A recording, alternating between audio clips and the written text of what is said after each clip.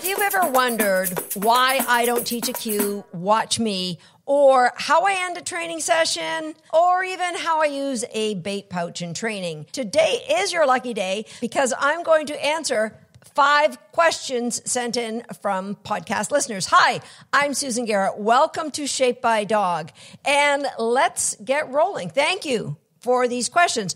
First question is, Susan, why don't you train the cue, watch me? Now, watch me is a cue that is intended to have your dog give you their attention so that, you guys can basically lock eyes. And I teach the opposite. So I want my dogs to focus on work and my students' dogs.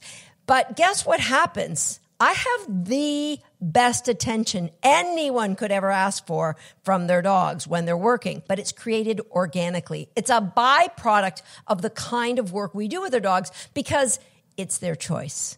And when they choose to look at me, especially when I'm out walking, then I'm going to reward them. And of course, in the sport of competitive dog obedience, I will get them to target a certain location on my body. Again, it's not my eyes. I want them targeting a little lower. So I don't teach it, but I do have it. And the reason I don't teach it is with most of my students, or not my students, but what I see when I see people who teach watch me, they tend to use it inappropriately. They tend to use it as a reinforcement when the dog is doing something inappropriately. So if the dog starts, looking off at another dog, they'll say, watch me, heads up.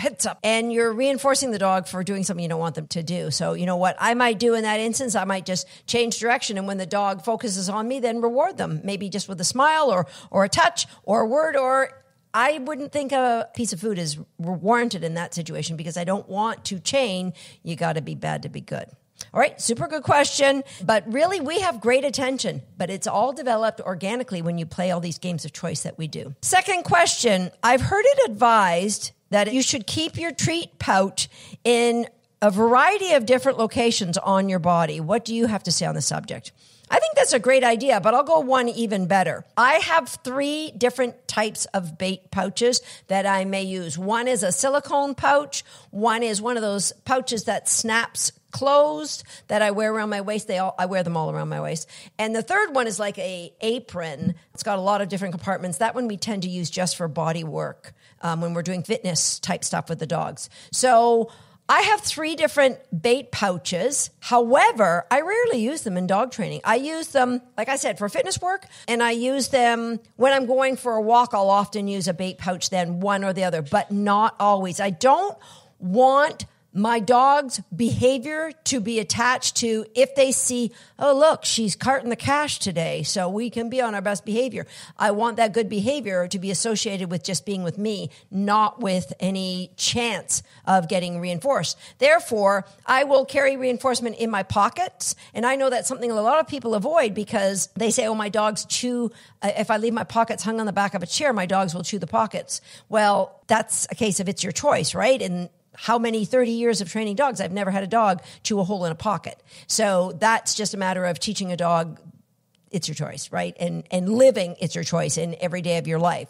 So I'll have food in a pocket when I train, possibly in a bait pouch, not too often. Most often I'll have it in like a bowl, and I'll put the treats on the floor or on a low table, depending on what activity that I'm training my dog to do. So the key, I think the most important thing is variety. Don't let your dog fall in love with, she's locked and loaded. I see it's there, so I can work now today. We don't want that to happen. Okay, another good question. Question number 3. How do I avoid my puppy chewing their bed in their crate when I'm not home to supervise it? Well, is anybody else at home? Because if the puppy is alone, then the answer is you can't. It's impossible to supervise when you're not there, or it's impossible for the puppy to be supervised when no one's home. But if the question is, how can I prevent my puppy from chewing their bed in their crate, I'll give you a few ideas that I do. Number 1, what I find that puppies don't chew their beds right away. So some may. I have had one that did. I've only ever had one puppy that's ever attempted continuously to chew their bed. And that puppy went without a bed until they were about 5 months old. Most of my puppies don't. And I think it's because of this protocol that I use. And here's what I do. I keep a foam pad, a pad that doesn't have foam in it. It's a blanket that's in the crate. So it gives them a little cushioning for the first few weeks, because it's more likely that they're not going to chew then. It's more likely that, when the puppies are wee, that they are going to be in the crate and tired and sleeping, right? Now, in the X pen, I do have a nice big pushy, I've got a collection of dog beds, let's face it, I might have a bit of an issue. So I have a nice big cushy bed in the X pen, but they're only in that X pen when I'm somewhere in the room supervising. And if at any time I see the puppy put their mouth on the bed, that's like putting your mouth on me when we're tugging, and then that bed comes out of the X pen, and the bed goes for a little timeout. The puppy doesn't get a timeout, the bed gets a timeout. So the bed just goes away. I don't say anything to the puppy. I just take it out of there, and then there's other things you can play with in that X pen. There's always some sort of chewy thing that's age appropriate. There's some sort of toy that they can't ingest anything on. So there's things in there for the puppy, and of course I'm supervising what they're doing there.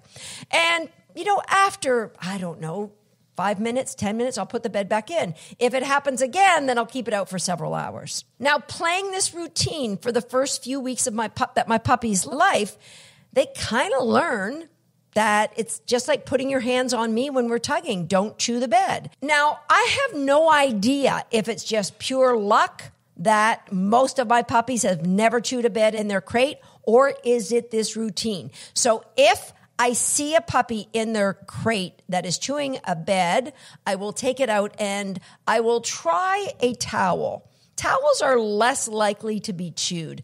If the towel gets worked over, I take that out as well, because that's a danger element. I don't want the puppy ingesting anything. All right. So you can teach them it's inappropriate behavior to put their mouth on their beds by keeping it in an X pen and not necessarily in the crate until they're ready.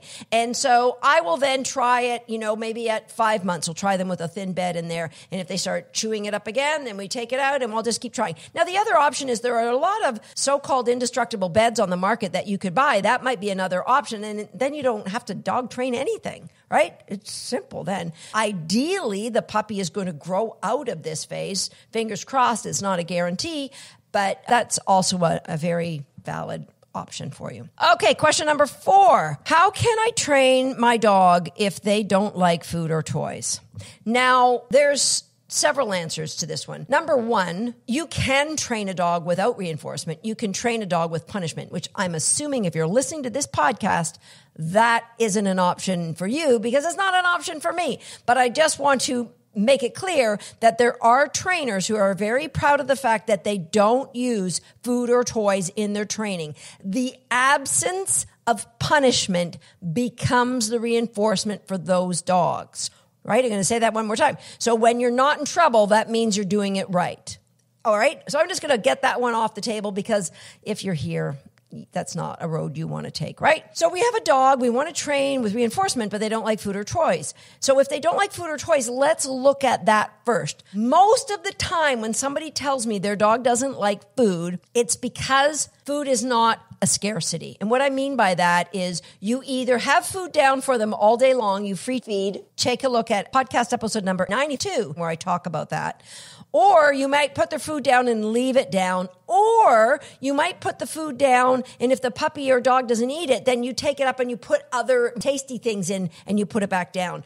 All of that is teaching a dog don't eat.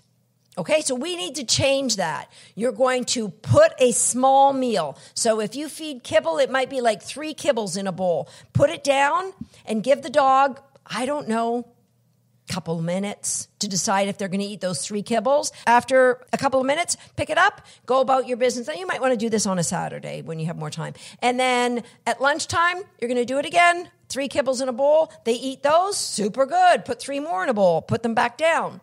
And then you're going to maybe give them half of that breakfast. So, all right, they've only had half of their breakfast and it's lunchtime. At supper time, you're going to put down half of their supper and give it to them. After 5 minutes, whatever they don't eat, or if the dog walks away from the food, you take it up. And you just go about trying to retrain the dog. Now, I would preface this by saying, put down really attractive food. So the best food that the dog loves. And if it's just kibble, you might want to start by mixing that kibble with some beef broth, and then take it out and then feed them that.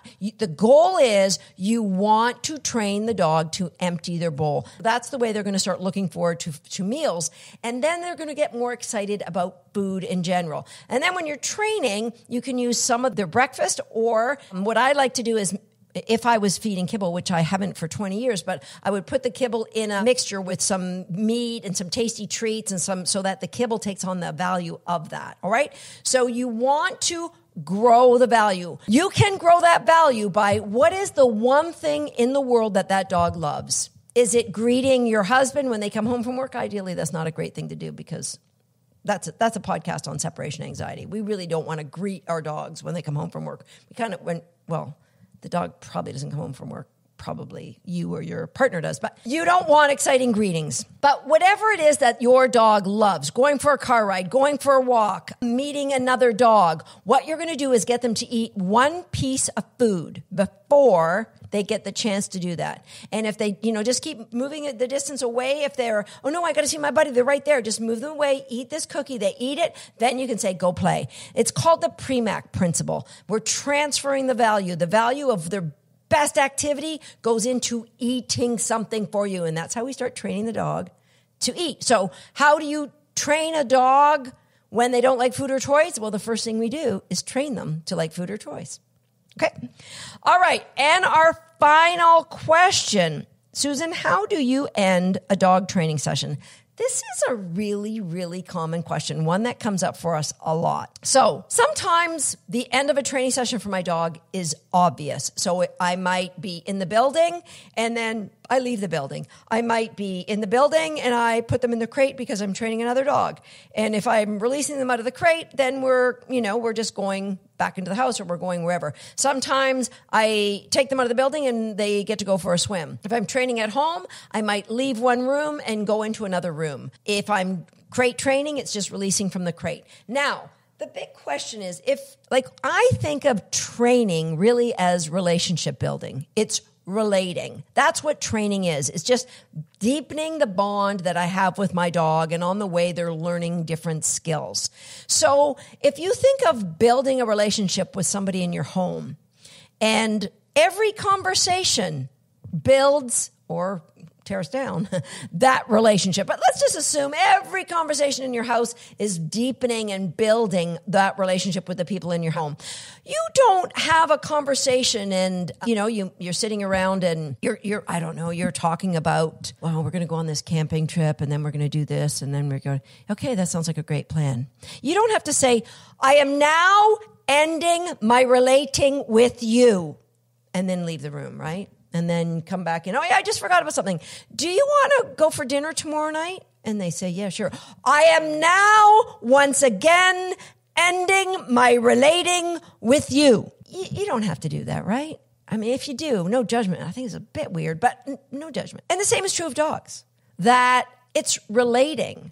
So you're not going to be say you're sitting on the floor and you're teaching your dog to back up and you're rewarding them, and then you stop and still sit there. You're going to change locations. It would be like being in the middle of a conversation with your partner and then you're done and you just stand there and stare at them.